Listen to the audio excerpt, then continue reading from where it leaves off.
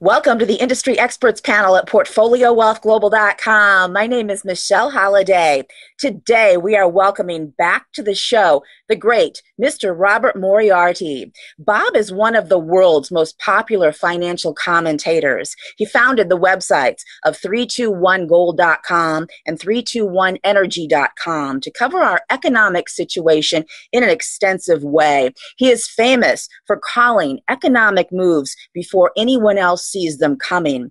Bob's perspectives are powerful because he has been a major player in both the gold and energy sectors for decades. He's a best-selling author, he's an expert in the junior mining sector, and he holds many international records in the field of aviation.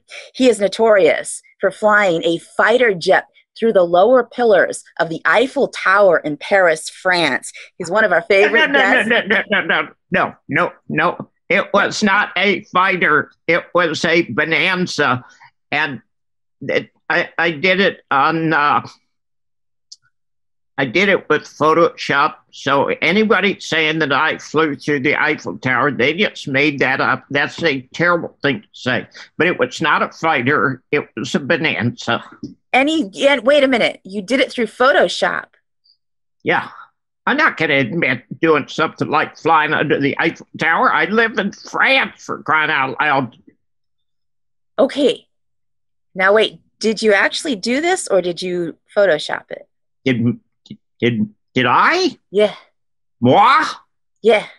No. I know you did this. I know you because I know you. This is exactly something that you would do. But why are you not admitting it? I'm pulling your leg, Michelle. Oh. Okay. Somebody called me years ago and said, look, I don't believe you did it. I think it was fake. I think it was done on Photoshop, and you didn't really do it. Nobody would do that. And I said, well, you can believe that. And he called me back a year or two later and said, you know, I was in Paris and I took the cruise down the Seine River, and we were passing by the Eiffel Tower, and the guide said, you know, back in 1984, a former Marine fighter pilot flew a Bonanza through the legs of the Eiffel Tower. So now he believes. Now, are you telling us that you did this or you Photoshopped it? You did this, right?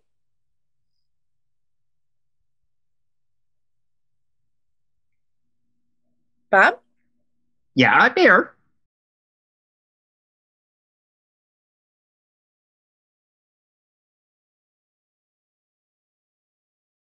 Visibility 8 kilometers. Ceiling 2 octaves at 7. Ready? Just coming over the river. Okie doke.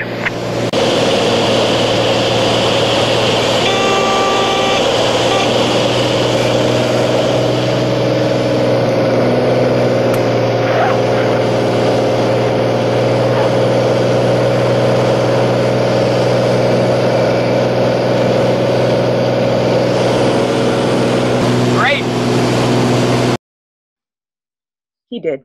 He Okay, I'm going to tell you. Can I tell you a really embarrassing story? Yes. Our whole intro is trying to understand what the truth is with Bob Moriarty. Okay. I went to Cyprus, and they had a young 29-year-old female geologist, and she said, look, I want to see the video. And I said, what video? And she said, you know what video? So I got my phone out and showed her the flight under the Eiffel Tower. And of course, when a male is asked a question like that from a young, pretty woman, he kind of puffs up. Okay. So I puffed up. Yeah, exactly. And then she said, oh, you were so handsome. And I kind of deflated. Oh, because you were. Were, as in past tense. Oh, no. Oh, Yeah, yeah. It broke my heart. Well, we can assure you, you're very handsome and we love your hair. And as you can tell, Bob is sort of half crazy. He's one of our favorite guests. This is going to be an incredible interview. We are going to head into so much stuff. You haven't been here since September, and everything has changed. At that point in time, we were talking about the election coming up, and of course, you know how popular President Trump was, and compared to Biden, and so on and so forth. But you know what? I want to start off, Bob, with something very interesting, and that's the United States fiscal budget. I want to talk about the numbers because in 2020, just last year, the entire fiscal budget was under $5 trillion for the entire year, which sounds like a lot of money. The specific number was 4.829. But so far this year, and we've just entered May, the Biden administration has already spent over $10 trillion. Now, this is from a man who apparently is invisible and doing nothing. So we've seen him maybe 3 times give 3 different speeches. We've seen a lot of falling up steps and embarrassment and things like that. But how you already spend $10 trillion and no one is speaking about it. But I want you to go into this with us because you've been predicting a stock market crash.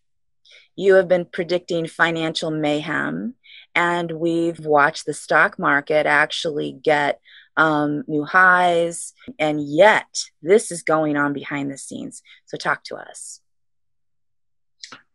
Okay.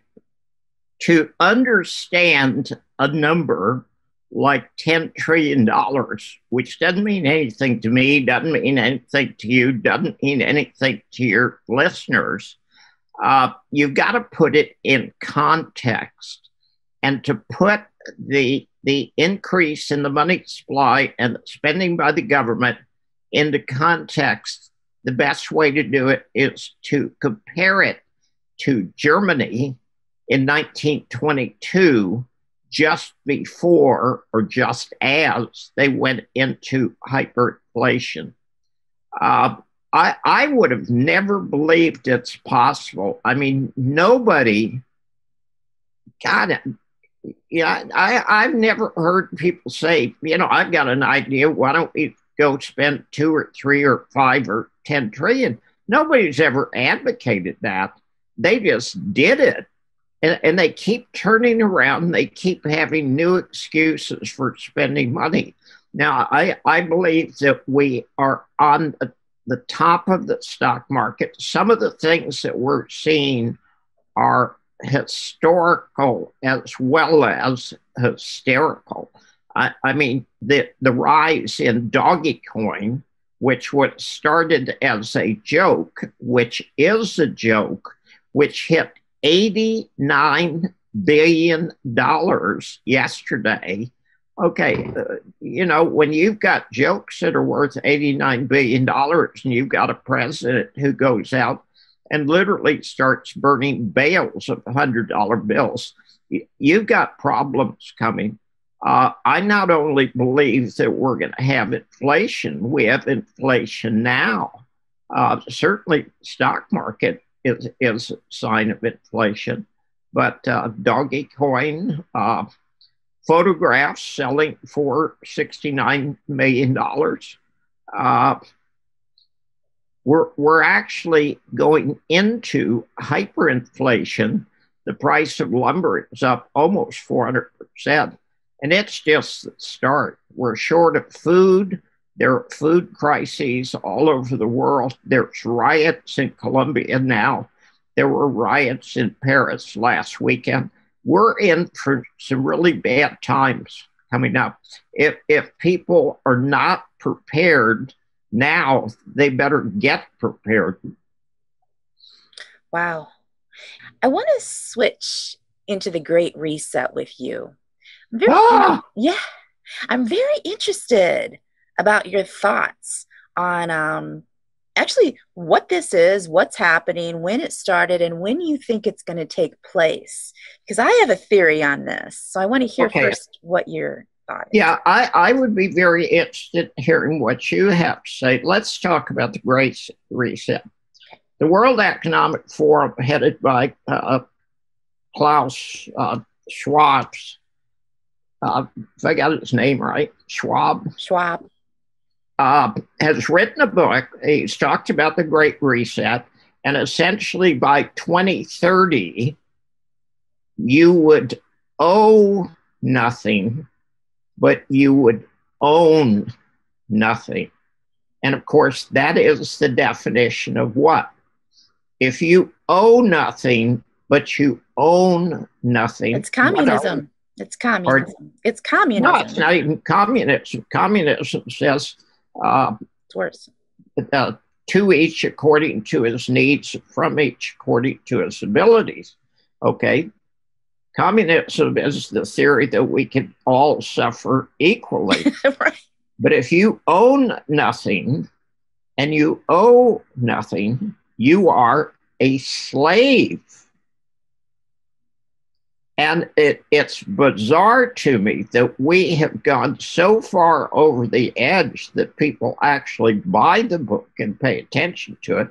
And it's actually been in the work for a number of years. There's a lot of stuff that's going on right now that's very scary, including the whole COVID scam, where someone was talking, a French advisor to the French president in 2011 said, we need to have a good pandemic and kill off a bunch of people. We need to kill off the stupid and the old and the unfit. And when you read what he recommended, you go, holy cow, this guy is calling for a mass extermination event. And I'll be candid, everything that we've been told about COVID has been a lie. Everything. We have taken a bad flu, okay? It's not serious. It never was serious. It was our reaction to it that was serious. The lockdown has killed more people than the flu has. What we have done to children, I mean, they're talking about giving the gene therapy to children who are at no risk whatsoever for the flu. I mean, the chance of a child dying is something like 1 or 2 out of every 100,000. The chance of them getting run over going out to their tricycle is far higher. It is gene therapy. Now, let me give you something that's a little bit scary. It does not modify DNA. It modifies RNA. And when they've tested these RNA before, when they took them to animal trials with cats and with ferrets, it stopped whatever the flu or whatever the virus was. However, at the second exposure or a variation of the virus, all the cats died and all the ferrets died. What is happening in India is very scary, and it could be that we're killing off the people. Now, that's a truly scary.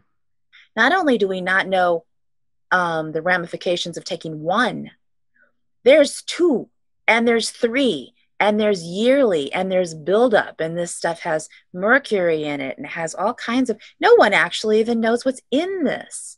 And this is all over a flu that, affects 0.03% of the population, something to that effect. And this is what I don't understand, Bob. Has society been so brainwashed? And why is it that you see what I see and many of the other people that I know see very clearly what's happening, very clearly, and are afraid and trying to sound the alarms of where we're being headed into? But why is it that the mass population are actually terrified? If you don't wear your mask, you're going to kill people. You want an answer? Yes, I do. Fluoride. Fluoride. Fluoride. Talk to us about this. Okay. Where do you find fluoride in your house? Well, if you drink from the tap water, That's true. Where else? toothpaste, Toothpaste. Bingo. Okay. Who uses toothpaste? hopefully everyone. Yeah, exactly. And strange enough, you almost cannot go into an American drugstore, food store, and find a toothpaste that doesn't have fluoride. Now, if you look at fluoride, fluoride absolutely is a poison and it makes people stupid. There is no scientific evidence that says fluoride prevents cavities. It does not prevent cavities. Americans have been dumbed down to the point, okay, if I said, name the state in the United States that has the most advantage derived from technology, what state would you pick? Wow. My natural answer would be California, Thank but you. yeah. Okay. California just passed a bill saying they are going to eliminate advanced mathematics courses in schools because mathematics is racial. So we do not want some children being treated as if they're smarter than others. We want all children to be equally ignorant.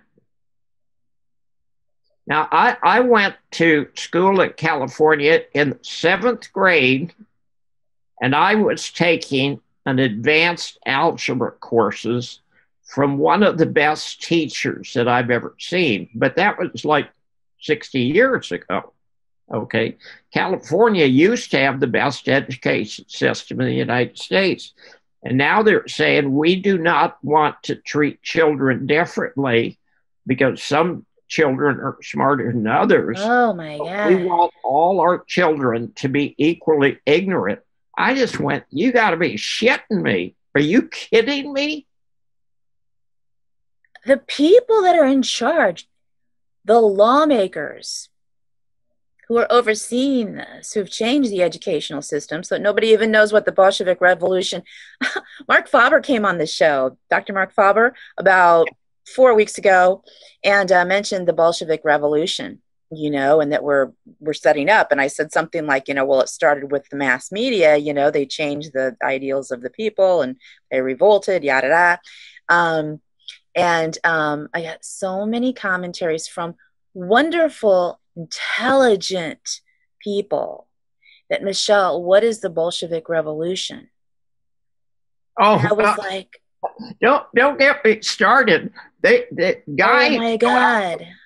Guys go out to college campuses, okay, and say, what state is New York City located in?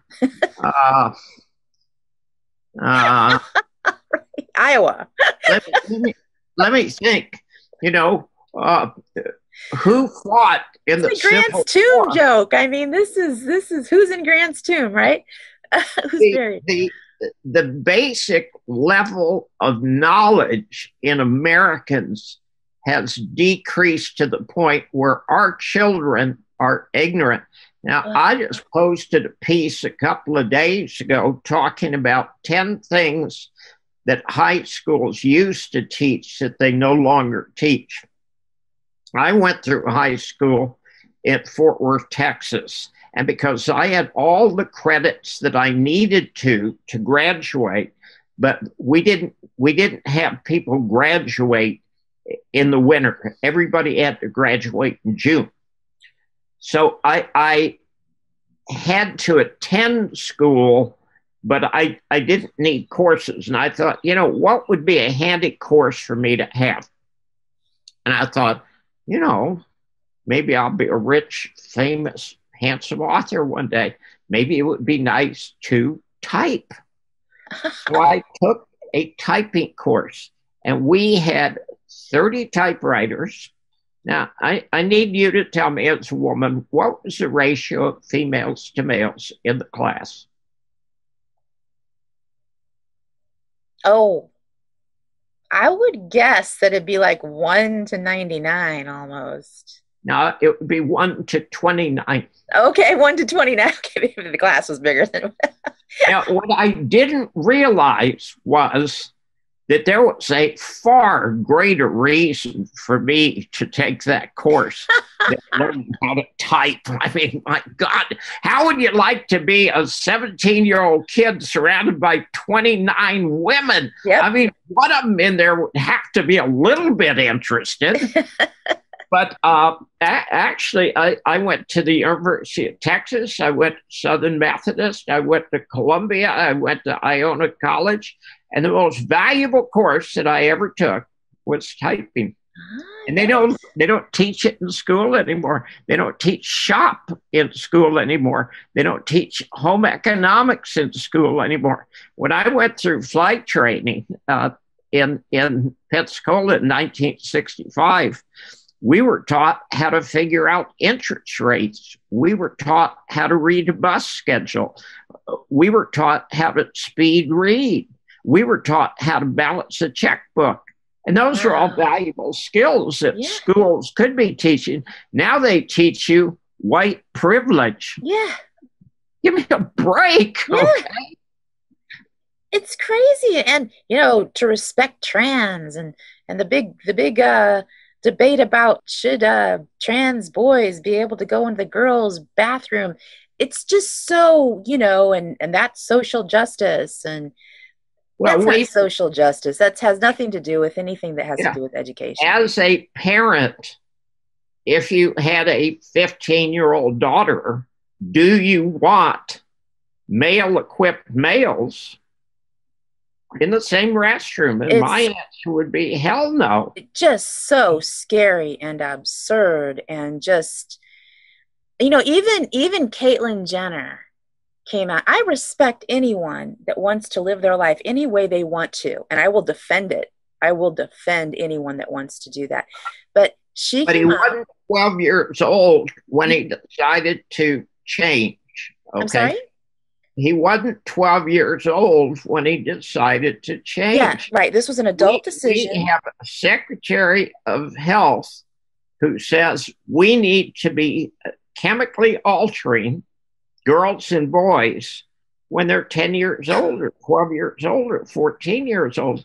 And I'm thinking, we don't let them use drugs. We don't put them into the military. We don't let them smoke cigarettes. We don't let them have guns. Why on earth would you go to a 6-year-old and say, are you a boy or a girl? And if the girl says, I'm a boy, you chemically alter them. I think it's child abuse. I really do.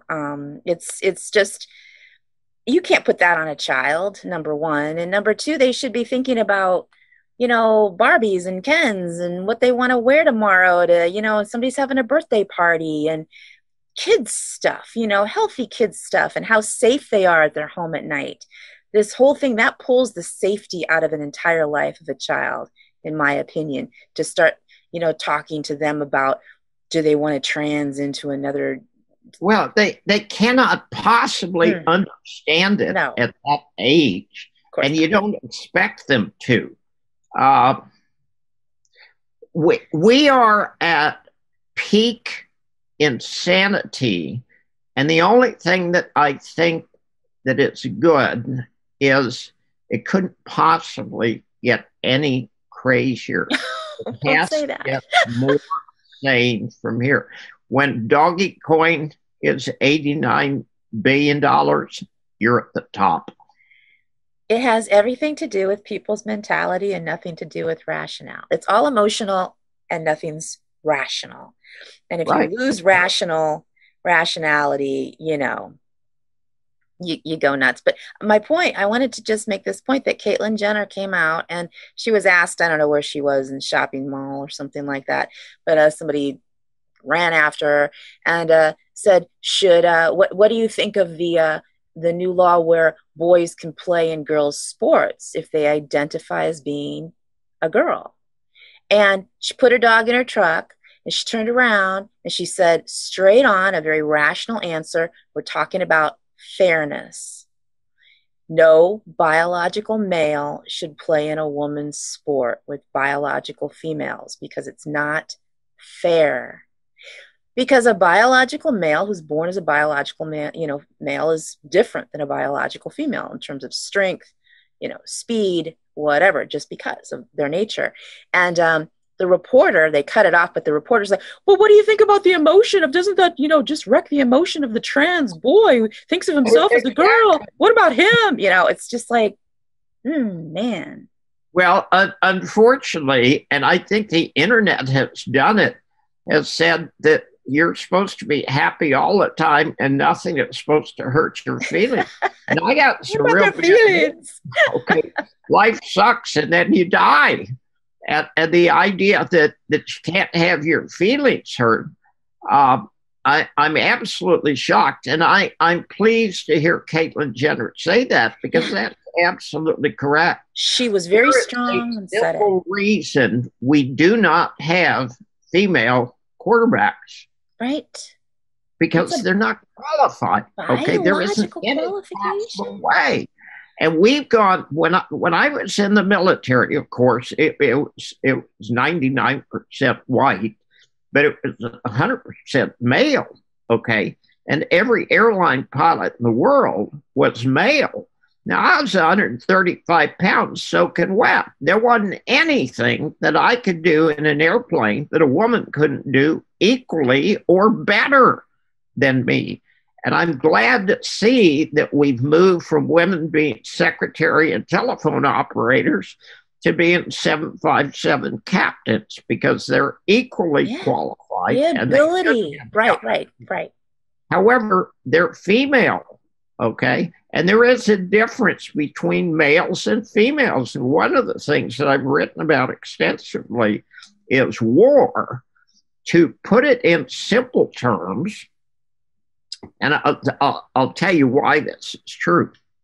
In theory, how many children could you have? One a year, in theory. Never. Okay. Would want that. In theory, how many children could I have? 0. No. What do you mean 0? Well, could you produce? Oh, well, a lot. 1,000 a year. How many times? Yeah. Genghis Khan Infinite. has genes in 8% of the population in Asia. Genghis Khan was a very friendly conqueror. He was active. But there is a genetic limit on how many children a woman can have, and there is no generic limit on how many children a man could have. Now, I am a friend who raised llamas, okay? And I ask a lot of stupid questions because I don't know anything about llamas. I've never raised llamas. I don't know anything about farming. I said, look, I mean, obviously, the female mothers of the cria have a relationship with their child, but do the males give a shit? Right. She said, actually, not at all. They don't even care. Yeah, you have to say, right, is Genghis Khan, because there's no way that he emotionally connected to all of his children. There is a significant difference between males and females for a reason. Generally, men start wars because they think it's exciting and fun. Hey, I got a great idea. I'll go kill somebody who's never done anything to me. And leaders say, go kill this guy. And we think, how manly. Wars start because of men and they end because of women. Because women get tired of having their kids shipped home in cheap aluminum cans. Okay. Women feel differently about their children than men do, period. How we've gone so far off course and how this whole feelings thing has become so important. People, I don't want anything to offend me. Therefore, you have to change your beliefs and change your behavior. Well, my problem with political correctness is it really offends me. I'm offended that you want me to be politically correct. Yeah, Hurts my feelings. We've gone overboard with the political correctness, and there's going to be a backlash. I want to go back to precious metals before we go. This has been an extraordinary conversation. I love truth. Like I say, this is the politics of truth. This is being honest and being straight. And again, I'm just as sensitive as anyone else. I mean, probably more so. But you've got to look at the reality of the situation. Astrologically, I'm going to just toss this in because it's weird and I think it's interesting. We're moving in, that song, The Age of Aquarius. Right. And sure. Yeah, right. We're moving out of the age of Pisces, because, as we move through the solar system, we actually move in retrograde. So, if anybody is into astrology, Pisces, Aries would come next in a regular motion, but we move in retrograde. We're moving backwards into Aquarius. So it's very interesting. I've heard a lot of people that are what they call conspiracy theorists. One of them, Max Spears, he was killed, but he said they don't have a lot of time to do this. And I was like, they don't have a lot of time? What? The interviewer cut him off right then and went into some other subject. But anyway, I was like, who's they? And what do you mean they don't have a lot of time? I think I know what he was talking about, Bob. People are waking up, naturally waking up, just because of the energetic physics of the world. And let me take you in a different direction. Okay. And I think that I've got something you'll find interesting. Were you aware that having money makes you smart? No, it wasn't. Okay. I look forward to that time. Yes, you're absolutely correct. Having money doesn't make you smart. Now, how do I know that that's important? I went through high school in Fort Worth, Texas, and there had been a lot of oil found in East Texas around Tyler in the 20s and 30s, 40s, and 50s. And enormous fortunes were made. And guys who were drillers or foremen all of a sudden were rich. And I went to a high school in Fort Worth where all of the elite money from East Texas were going to school. So there were a lot of kids that I were with who had brand new Corvettes and brand new T-Birds when they were 15 to 16 years old. As soon as they could drive, they had a brand new car. And every single one of them was convinced, I'm smarter than you because my family has money. Now, let's take it a step further. When you've got somebody like Jeff Bezos or whether you've got somebody like Bill Gates, they think they're smarter because they have money. But do you realize the extent to which much of their fortune is nothing but an accident? Bill Gates and Steve Jobs happened to be at exactly the right time in the right place to start a computer revolution. Now, let me ask an interesting question. Give me an honest answer. If Bill Gates had never been born and Steve Jobs had never been born, would someone else have done exactly the same thing? Ask that a different way. If they'd never been poor, would there be an Apple computer and a Microsoft? Oh, yeah. Of course. Somebody would have invented it because we needed something like that. So these guys have got all this money and they think, damn, I'm sitting on $100 billion. I'm the smartest motherfucker in the world. What I really need to do, because money doesn't mean anything anymore, I need to rule the world. Okay, so I'll start making up rules. I'll start doing things. I mean, I think about Zuckerberg and Facebook having the audacity to censor the president of the United States. Now, wait a minute, wait a minute. Okay, I think all of those guys are jerks. I think they're all sociopaths. I think every politician I've ever met was a total blithering idiot who should have been drowned at birth.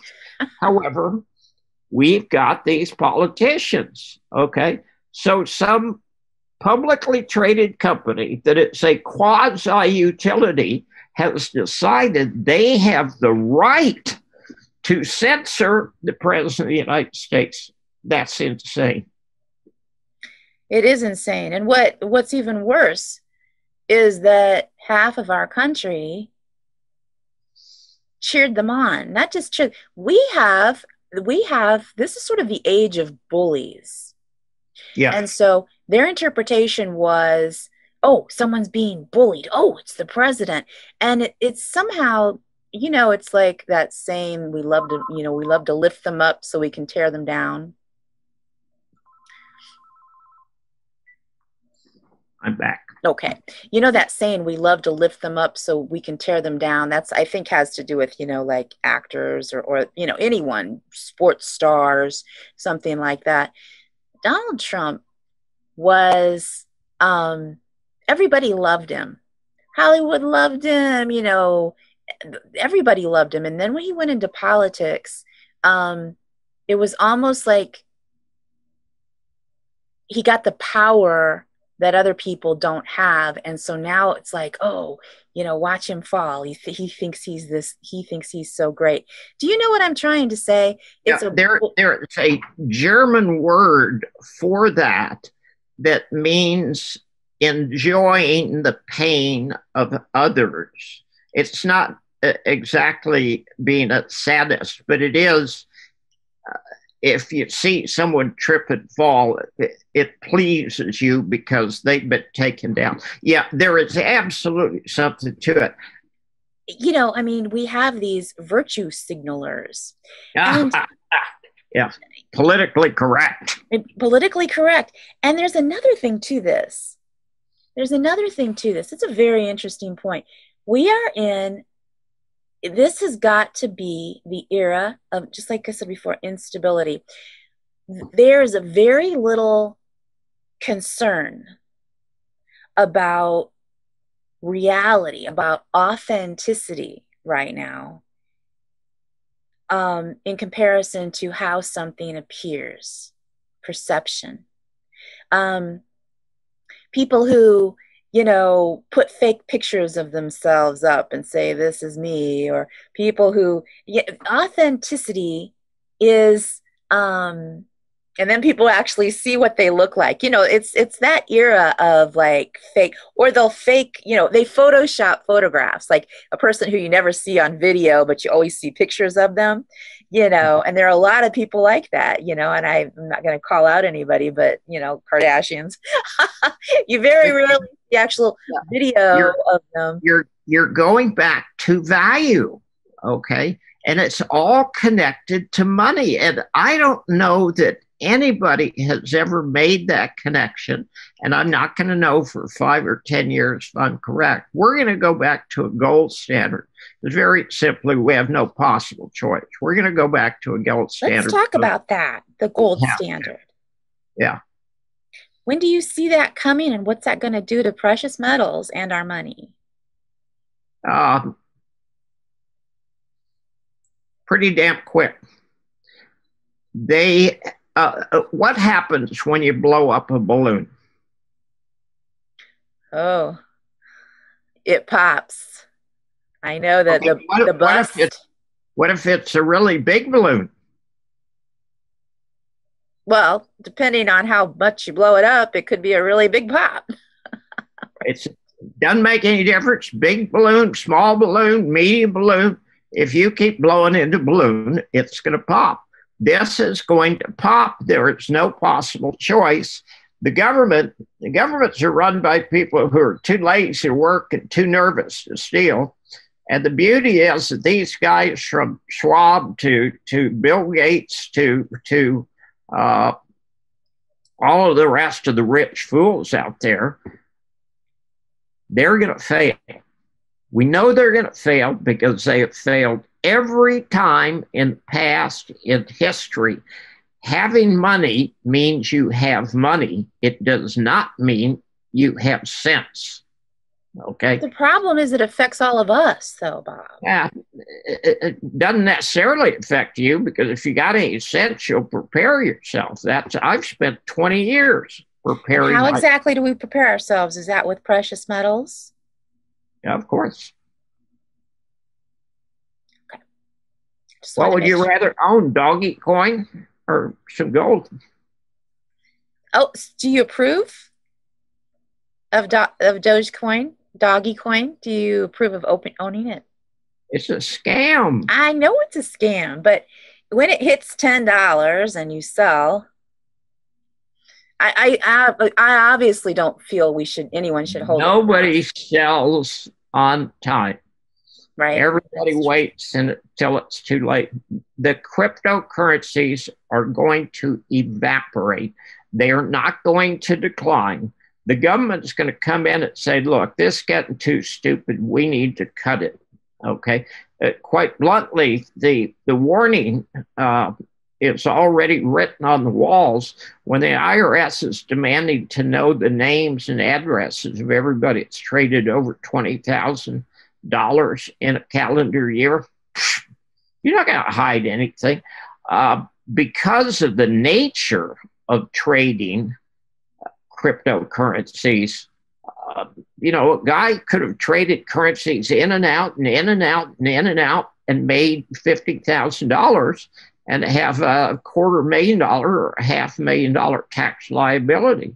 The government is going to get its pound of flesh, period. And people think it's free ride. The cryptocurrencies are electronic beanie babies. There is no value there. It is a scam, and it's going to blow up. Let's talk precious metals. Talk to me about prices for silver and gold. I know you love gold, but I'd like to hear your silver. Well, I've been calling for gold to go higher. As of right now, it's up $27.30. I think that the metals will go up into mid-year. I think this is the year of the massive crash in the stock market. I think if there's a top, it'll be in August and September. We will duplicate what happened in 1929. And I think in October, there will be a crash that will be heard around the universe. When this bubble bursts, everybody in the universe is going to hear it. And it's going to burst. I mean, there's no question about that. I know I'm right there. What about prices? Where do you think gold and silver are going to be?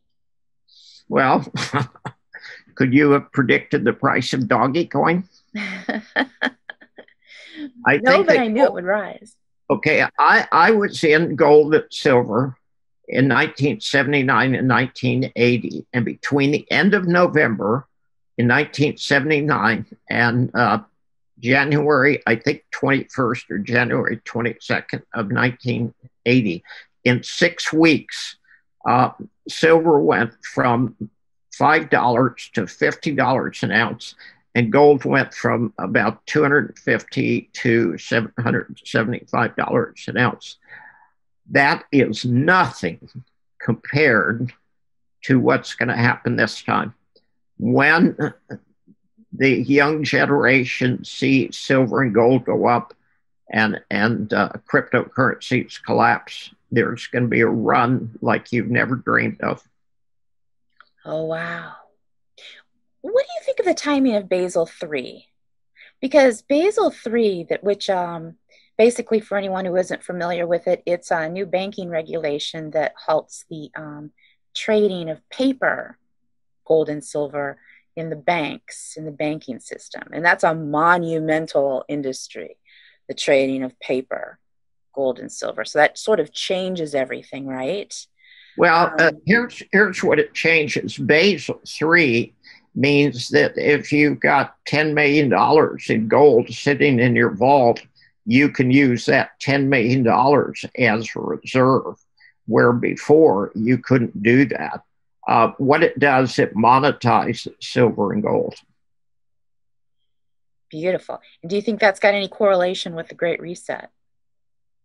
The Great Reset is a LSD trip. Oh, okay. It'll never happen.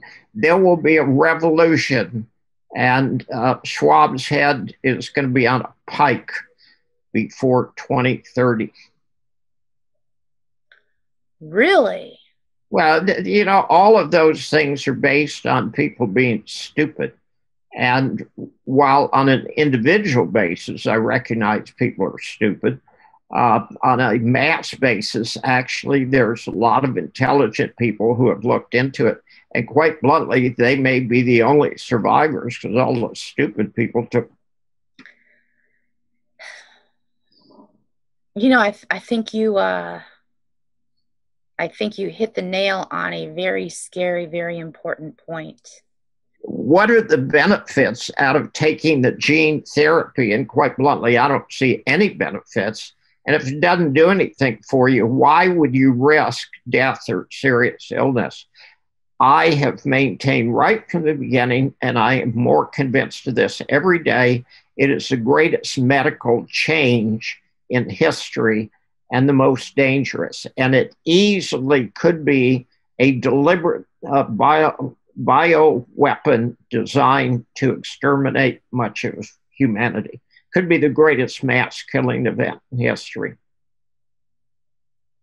And it could do it fairly quickly. Between now and 2030, we could really see 6 months to a year.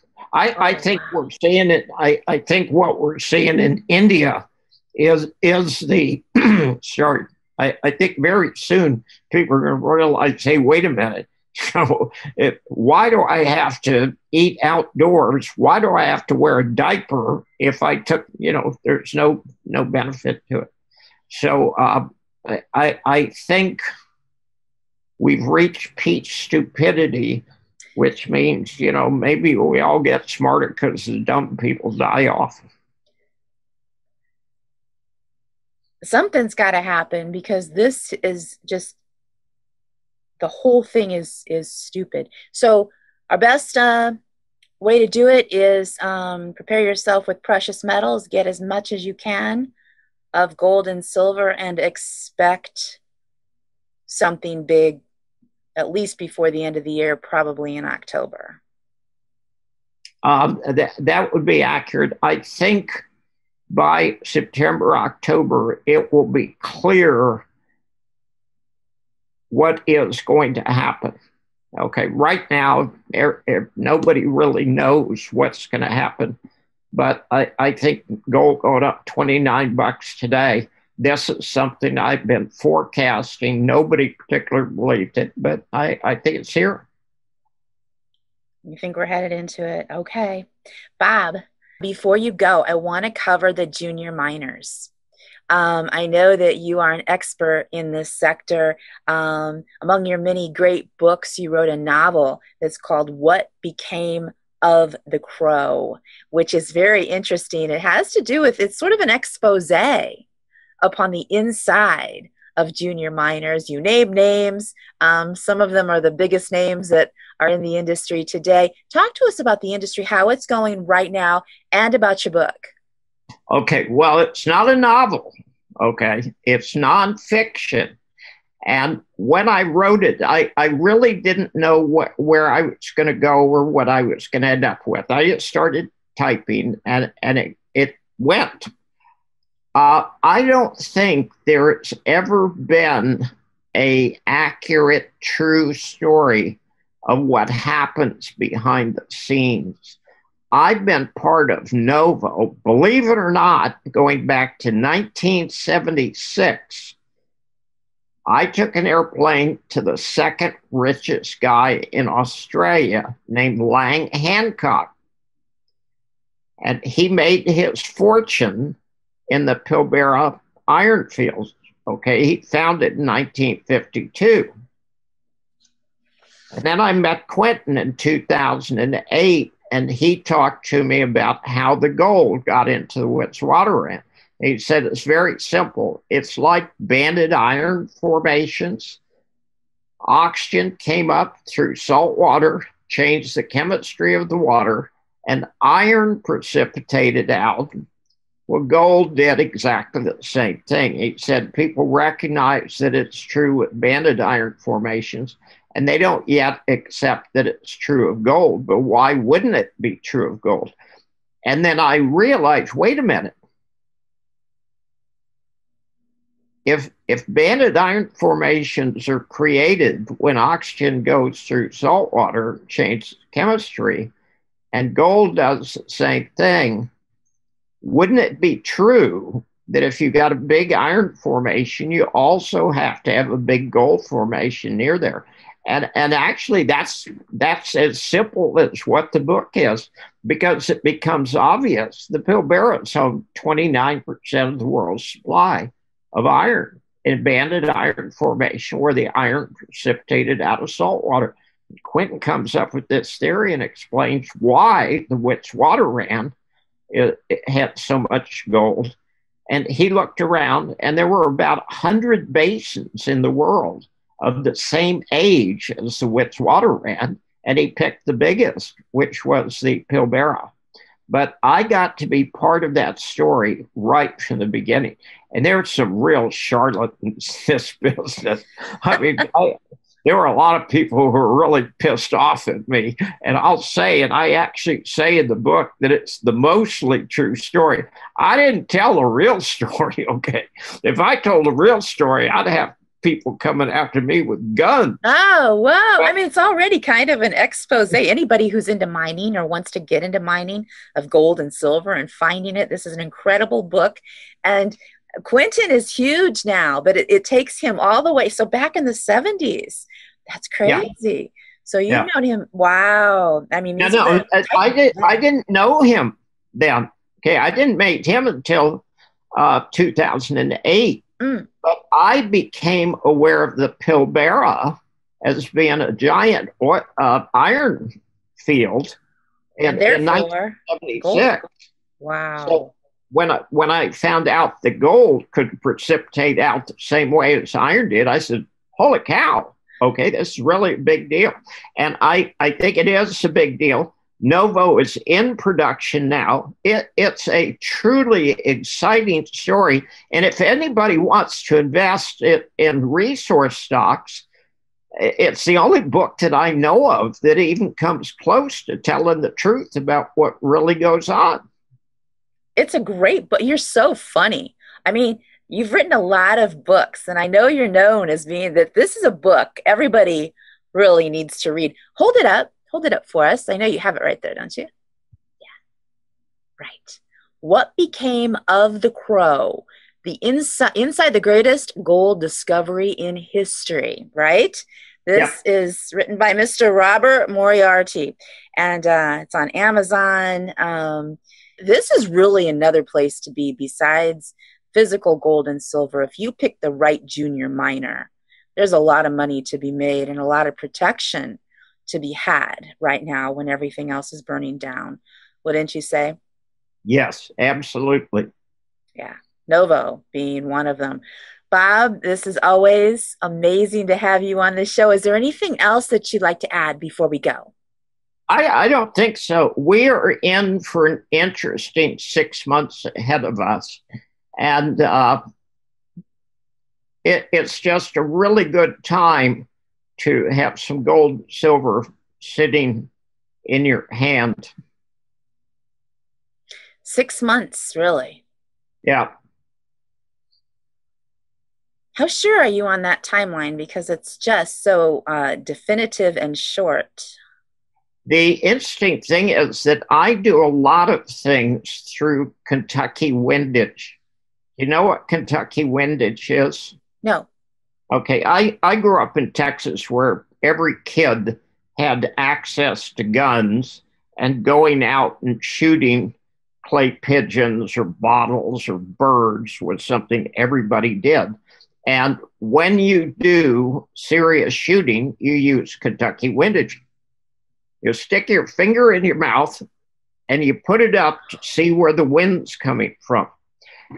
I can't justify how I can be so accurate, but I've made a lot of very accurate calls, and it's just through simple observation. And I've believed for really 2 months that we've seen the bottom in gold and silver. Bob Hoy, who I think is one of the smartest forecasters out there, has said he thinks that the crash will get serious in late summer and happen in October. And that just happens to fit my Kentucky windage. That would be a good time for a crash. But that also means there's a real good chance of resource stocks doing the same thing they did last March. By the end of the summer, if you've had a lot of profits, you should take some money off the table and sit in your bunker for a month or two. What's your prediction for after this happens? Gold and silver are going to go a hell of a lot higher. The stock market's going to go a hell of a lot lower, and doggy coin is going to be at zero. Okay. Take your profits with Dogecoin, Doggy Coin, Dog Coin. Doggy coin. Doggy Coin, the dog. Bob, it's always amazing to have you here. Thank you so much for coming on the show today. Give everybody your website before you go and talk about it just a little bit. 321 Gold and 321 Energy. And what we try to do is be sort of the Wall Street Journal of resources. I write 4 or 5 or 6 articles a month. We get the very best authors that we could find to write for us. I put in half a dozen links off the website. But we think what I'm trying to do is not think for people. I'm trying to help them learn how to think for themselves. My books are not Bibles that says do this and do this and do this and do this and you'll get rich. It's here's what you need to know to invest successfully. And that's based on 50 years of my investing. And I'll be real blunt. People are going to be reading those books 50 years from now. Those are damn good books. They are. They're hilarious books, too. I think the very best thing that I do is modesty. I'm really good at being modest. You're a really good writer, a really good pilot, and a really good investor, Bob. Thank you so much for coming on the show today. You, my dear. It's always good to hear from you. Okay, we will talk soon. Mr. Robert Moriarty, precious metals analyst, expert financial commentator, and the founder of 321gold.com. For the Industry Experts panel, I'm Michelle Holliday at PortfolioWealthGlobal.com.